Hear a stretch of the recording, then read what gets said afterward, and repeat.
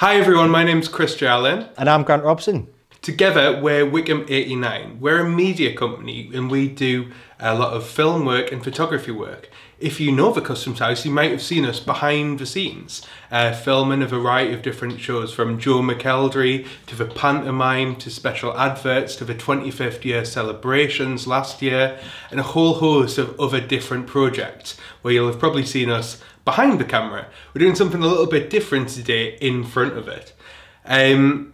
We've been filmmakers for several years and are both really passionate about film in media. Grant, what's your favourite film? Favourite film? Back to the Future Part 2. Part 2, good choice. Mine might be Jaws, maybe Star Wars. I'm sure you've got some favourite films as well. But we actually make films. This is a documentary we made actually last year for a charity fundraiser called Colin Bergen, better known as The Big Pink Dress. We've also made zombie horror films, as well as a load of different adverts and different projects for places like the Customs House. Today, we're going to show you how to get involved if you have ever wanted to make your own film. One of the planning stages to do for that, and something that we call storyboarding. Storyboarding is the planning stage where you kind of have maybe already written your script, you know what the actors are going to say, but you want to think, what is the film actually going to look like?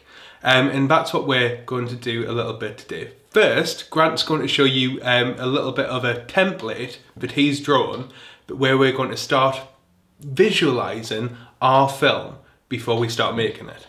Okay, so every film you've ever watched is most likely been storyboarded. That's through animations or feature films with live action characters.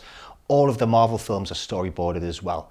And this really helps a filmmaker to visualise, before they have to get all the camera equipment and lights out, how a film's actually going to look. Okay, so what I've made here is a little storyboard for us.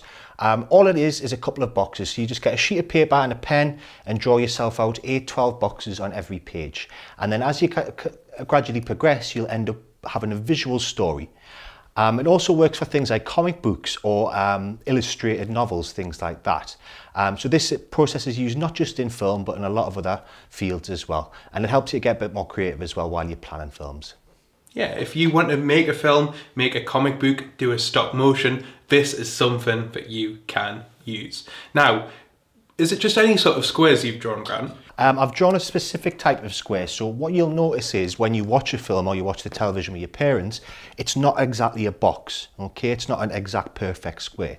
It's called an aspect ratio and it's a bit of an oblong shape, okay? You don't need to know the specifics of it, but basically if you just draw 2 short sides on this side and then 2 longer sides on that till you get like a bit of a brick shape. It's almost like visualising what your TV probably looks like at home. And again, this is something that we do before any films. Last year we made a zombie horror film, and for all those different scenes we planned what it was going to look like before. So when we were on set on the day, and we didn't just have to think about what to tell the actors or how to set up the lighting equipment on the day, we had that bit of a rough plan, which is great practice and makes a film look exactly how you want it to. So if you want to be a filmmaker, this is something you need to learn, but you'll always start first with the script. You always need your story first, and then you move on to this, okay? So let's imagine we've got our plan for a good story, and we want to include a load of different shots. And that's what we're going to look at today, a whole variety of different ones, but it's going to give you the building blocks to be able to plan your own film. Now, the first one, you might have heard of some of these things like close-ups, in wide shots, and we're going to start even further back than that. We're going to start with something called an extreme wide shot. And while I'm talking, Grant's going to start drawing these as well. So what is an extreme wide shot? Well, that word extreme might give you a bit of a hint. First, we need to establish where our film's going to take place. Is it set in a castle? Is it set in a big city or town? Or is it set in the woods, someone's house, at the beach? This is important information that you want your audience to know, so they know where to expect their film to take place. So this is why we draw an extreme wide shot, so we can film an extreme wide shot afterwards. We want to establish where the location is going to be. So this one, you want to use the whole space, the whole screen sort of thing that you're planning on there to show a possible location.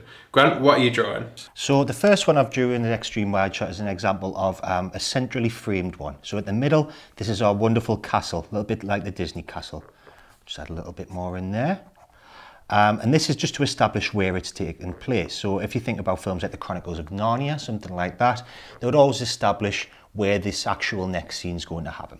So I've just drew a little bit of a few mountains there, and I've drew a nice little castle. Now I've also done a cityscape. Now these would normally be at night.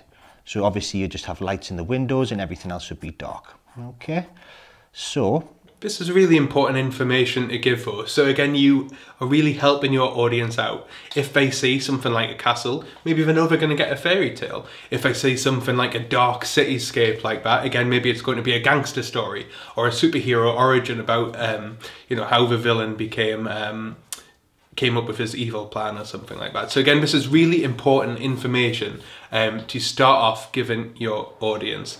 How are they coming along, Grant? Are you happy with those two? yeah, there they are. Well okay, so again, if you're drawing along, you might want to first draw, and again, you can use these in different orders, and for different scenes, you might adjust the orders that you put them, but we're starting furthest back, and we've so far on our sheet got an extreme wide shot, a location shot, sometimes called an establishing shot, because it establishes for your audience where stuff is going to happen.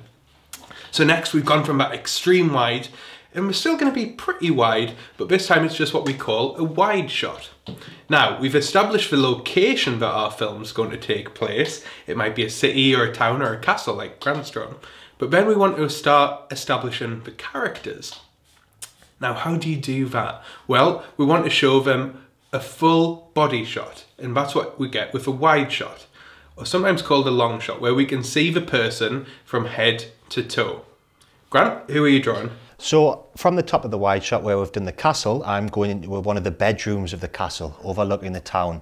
And again, these don't have to be anything amazing. You don't have to be fantastic at art. I've just drew a little bit of a room. So we've got a little bit of floor in there. We've got a lovely little balcony looking out onto those mountains that we drew above. And we've just drew a little stick figure to show where we're going to place our character in that shot. And then this introduces the audience to the character itself and a little bit of where they're from, what they do, or something about them in particular.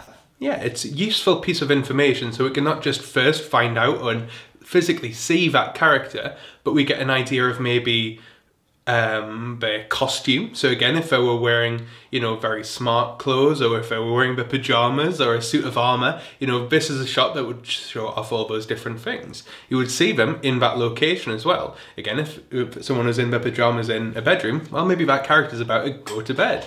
Again, if it was someone wearing a suit of armor in a big grand ballroom, well, maybe that's a knight about to go on his mission. Again, this is really important information for other reasons too, because it can show you about the characters themselves. Maybe their body language tells you something about the character. If it's a really athletic runner, they might, you know, you can see that in their body language, and you can see how they move in that shot. You know, from seeing from head to toe, we find out that extra information. Maybe that's different from a character who might be an old creepy witch, such as in Snow White.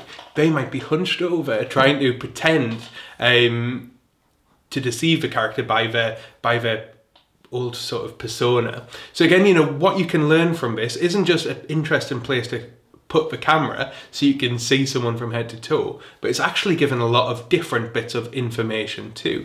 Have you drawn another one there as well, Grant? Yeah, so in line with the other one we've drew, so we've drew a dark cityscape here, and then here we've got our mysterious character in the shadows. So again, I've just drew a stick figure. I've framed him a little bit to the left this time as opposed to the center on this one, and he's standing in front of a car, and it's still night time here. So you can see how we're moving closer and closer into that story, or into that world that we're trying to create there. So interesting. So we've had a wide shot where we see a whole person. Well, we're going to go a little bit closer now in something that we call a medium shot. A medium shot, again, as you might guess, well, medium, like middle, that's kind of when you see from half a person. Usually from the waist, sort of from the top of the legs up to their head. So we can see their full body, heads, and shoulders, but not knees and toes.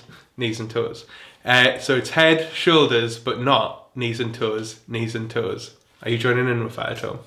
Yeah. So this is useful because seeing a character full body is pretty good, but we maybe can't see some of the detail on them. And again, if someone was wearing something like a suit of armour or their pyjamas, well, maybe we'd like to see some of the detail on their clothes. Maybe we'd like to see their facial expressions, or makeup or something like that in a better way. So this is a really interesting shot to use for that. A medium shot from the waist upwards. Who are you drawing, Grant? So I've drew a king. So we've went from the castle, and then we've went into this bedroom or this room, and then we've got a king standing on the balcony. I've given him a little crown there, and he's got a nice happy face because he's overlooking his kingdom. Again, as Chris says, we're just framing the top half of his body, but it can be used for the bottom half as well. So a medium shot can just be half of the person that you're filming. It could be the top half or the bottom half. Again, it's a great way to see more focus. So again, if we were making a documentary about a runner, well, maybe we'd want to see a medium shot of some legs running past. Again, if they were really muscly, really challenging themselves, pushing themselves in a race, again, this could be a great shot to show that. Or again, if someone was sitting at a desk working on their homework, again, a medium shot might be a really good shot to use for that. Again, you can see that the top of their body is perhaps working, you know, the face concentrating on the work, their hands quickly writing the homework from the night before. But if they're just sitting at the kitchen table, their legs probably aren't really being used in that shot. So again, it's not very good practice to kind of have that space wasted. So we have a medium shot so we can see more detail closer up, and get a better idea of what's going on from their expression and from their body language. So who's in that second medium shot, Grant? So what I've done here is we've got this suspicious gangster man. So I've used the bottom half of his legs and he's walking forward. So what I've done just outside the box I've drawn is I've drew a little arrow, and this explains that either the character's walking forward or the camera's moving back. Okay, so that's just a little tip for you there. If you are drawing and you're thinking about how you're going to use your camera, you normally draw little arrows to say where people are looking, which way the camera would move, or which way the characters are going to move in that scene. Okay. Yeah, so sometimes when you're planning these shots, you might not just want to have them on a tripod, like we've got today where the camera's staying in one set position. You might want the camera to move as well, or indeed the character to move in it. So this is a great way to add some extra detail in there. You can add other details in as well as you're planning this, or if you want to make it something similar, like a comic book, you might want to add colour or voice text bubbles and stuff like that too. And again, that's a similar technique you can learn from this masterclass. So again, we've gone to a medium shot where you can see from the waist to the head. Now I mentioned a close-up before, and we're not quite there yet, but we've got something called a medium close-up, which is kind of somewhere in between. A medium close-up is kind of usually from the chest upwards. So again, this is even better in a thing if the next film or TV program you watch, I bet you see a lot of medium close-ups.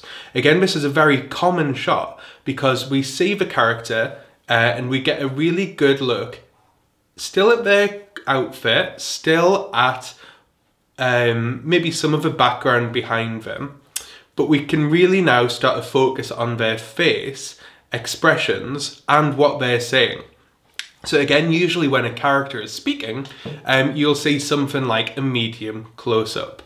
Again, we get to see the expressions, the detail, and really focus on as an audience on what they're saying. Not getting distracted by maybe different things in the backgrounds, different things going on in the scene. We're starting to really focus on one particular thing. And it's often with a medium close-up, what the character is saying or how they're reacting. Who are you drawing, Grant? So we're just continuing this little story we've made. I've got two stories going along here.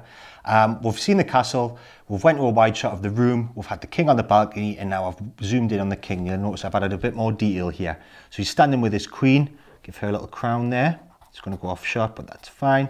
And he's overlooking his kingdom with a big smile on his face. So we can see how he's framed from the chest up, and we've cut off a little bit of the top of his head. So we've just got that, we've focused really well on his head, on his features, on what he's looking at.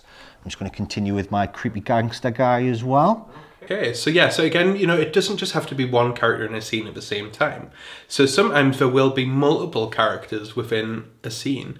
And again, this is where in a video, you would edit all those different parts together. So maybe if two people were having a conversation, you'd go from one medium close-up, maybe of someone like the king, when he was talking, the shot would be on him, and then the camera would cut to the Queen, giving him an answer, perhaps. And again, it would go to another medium close-up on her. Again, another great shot for the same reasons, using that to see some detail on her, to see her facial expressions, to hear the answer that she's given, and really focus on that. And then when the King replies, it cuts back to the medium close-up of him again. This is something really common we call a shot reverse shot, and something in the next TV programme or film you're watching, I bet you see loads of examples of. Again, not just real people, but again, stop motion animation uses this too, regular animation, CGI animation, as well as in stuff like comic books. So again, a really common technique you'll see for dialogue. How's that gangster coming on, Grant? Yeah, looking good now. So again, I've framed this man not centrally on like we've done with the King here. We've went on for a side shot and we can see a character moving towards him in the shadows. So we can see he's waiting for somebody standing here. And this again is a medium close-up, but we've kept the top of his head in this time. So we've got a bit of his shoulders, we can see his facial expressions, and we can see somebody walking. So this is a bit of a perspective shot as well. So we'll see someone in the background. Yeah, so again, if you feel more confident as an artist, you can add more and more detail into that background and start thinking, you know, what else could be there, things being in focus or out of focus. But don't worry if you're not a great artist. You know, in some of the storyboards I draw, just for kind of quickness sometimes and just to get a bit of a rough plan, you know, sometimes just a stick man can be enough just to give you a rough idea. So don't be put off if you don't think you're a great artist. As long as you can tell everybody who's making your film what shot you need through your storyboards, then they've done their job really well. So next we're going to go to something called a close-up. And again, we're getting closer on this person, so a close-up could be just a face, but it could be other things too. As you can imagine, a close-up is exactly kind of what it says on the tin. It's a closer-up shot. And again, when we're talking about seeing detail, seeing expression, or really focusing on one particular thing, a close-up is really going to benefit us there. Again, you know, because we can see even less of the background, it might be out of focus or kind of obscured completely. You know, the whole screen, if it was actually on the camera or here, your whole rectangle of storyboard is going to be full with one particular thing. If it's a face, you might be really this might be a really good way to see an expression. If someone is really happy or really angry, you know, this close-up might give you that idea. Equally, if someone was sending a text message on their phone, it may be a close-up of their hands, you know, kind of typing in on the screen. Something we wouldn't even be able to tell what was happening if it was in a wide shot, but in a nice close-up shot, it really focuses our attention on that area. Grant, so have you got a close-up? Yeah, so what I've done is we've went from this medium close-up with the King smile at his kingdom to him being a little bit overjoyed, a little bit overwhelmed here. So we've just got his eyes, his nose and his mouth, and he's got a big smile on his face of what he's looking at there. So this is a close-up where we're just framing the face of the character, and everything else, that doesn't matter for this little moment in the scene. It lets the audience know how a character's feeling, or they can see what emotions are on the screen as well. So let's try another close-up maybe of something different so we can kind of show the variety of reasons we might use those. And again, you know, you don't have to make a film using these orders. You don't have to have an extreme wide to a medium to a close-up, etc. You know, you can kind of mix and match. Whatever's going to be important in your scene, that's the order you can put them in. And you use a storyboard like a sort of comic book strip where you kind of space it. This thing happens, then the next, then the next, then the next. But you've got to think which one of your shots is going to be the best one to use for it. So again, I want to see someone running through a field. Well, maybe I'm using a wide shot to see their full body, but then I'm seeing somebody hit the send button on an important email. Well, maybe we go to an extreme, a close-up there so we can see, you know, that finger hitting that key. So as you can see here, our gangster character is moving his glasses down just to get a better look at this character we drew previously, looking all suspicious now. But again, as Chris says, this doesn't have to be faces. It can be hands, it can be parts of the body, or it can be specific items. Close-ups can be of objects or little things in the scene that might be important. So if you think about things like in fantasy films, it might be a necklace, or it could be some sort of magic jewel or a crown, something like that. We call these things props, and when you're making a film, even if it's a stop motion film and you have to kind of create these things or find these things around the house or even buy them on a professional film. You know, these important items can be used through the story. So again, planning for these in your storyboards is really useful because you don't only know what it's going to look like on the shot, but you kind of get a good idea of why you would want to use it too. So again, it's all really important planning, because you don't want to turn up on the day and think, oh, I want my character to have a sword. Well, unless you've planned that beforehand and included that in your storyboards, the people who might be in charge of finding props and finding stuff like armor in that case won't know about it. So again, this is a really useful place for it. All those names that come up in the credits at the end of the film, you know, keep an eye out for stuff like storyboard artists and how important them doing their job is to actually getting those final props and items ready for the finished feature film. Okay, so the next one we're going to start looking at is the extreme close-up. We've gone from an extreme wide shot where we see a whole location, but now extreme close. Well, now we're in really super close-up detail. This might be to really emphasize one particular thing. If a character's really angry, we might see their eyes really close up. Or if someone is going in for a kiss, we might see the lips really close up. Or if someone's just painted their fingernails, we might get a close up on their thumb to see some of the beautiful artwork that they've kind of created on themselves. An extreme close-up means that the director of the film and the camera operator have decided together, like, we want our audience to focus on this one particular thing. There's no other thing more important to see, not the costumes, not the backgrounds, not anything more important than what we're looking at right now. In an extreme close-up, having the camera or the shot as close as possible is really going to show that off. Grant, have you got an extreme close-up you're working on? Yep, so here we have the king's eye. So we went all the way from right out into the king's kingdom, went into the room, we went out on the balcony, we've seen his face, he's so happy, and then we've got tears of joy right at the end there. Okay, so we went from all of that way out and expanding, went closer and closer and closer in. But again, as Chris says, you can mix and match these shots. So it's all about how you're going to tell that story and having to think about what's most important in every scene and every shot as well. The last one we've done an extreme close-up of this suspicious character having a gun. So someone's went back, so I've drew a little gun there, drew bang, and that's like the end of the mystery there. So we went right in for on close on an object this time. As opposed to it being a part of the character, we've went in on a specific object that's part of the scene instead. So when you're creating your storyboards for your film planning, for your comics, for your stop motion animation, or whatever you might be creating, or whatever you might want to create or have this as a job in the future, storyboards is a really important way to begin that planning. These are just some of the basic building blocks, but from them you can create a really interesting story. You don't just want to put the camera down and randomly have the actors stand in front of it. You want to be thinking, what is the best way to show off this character's expression, what they're saying, the items they're dealing with perhaps. And again, shot types using storyboards is a great way to demonstrate this and great practice for you becoming a filmmaker in the future. Thanks for watching today, and if you like this, make sure you check out our Facebook page, which is Wycombe 89 Media. And hopefully we'll see you back at the Customs House really soon. We'll be behind the cameras, but you can see what shot types we're using. We really want to see what film ideas you can come up with, so make sure if you draw any storyboards, you don't have to draw them in pen or pencil. You can do them on the computer too, or even take photographs as planning.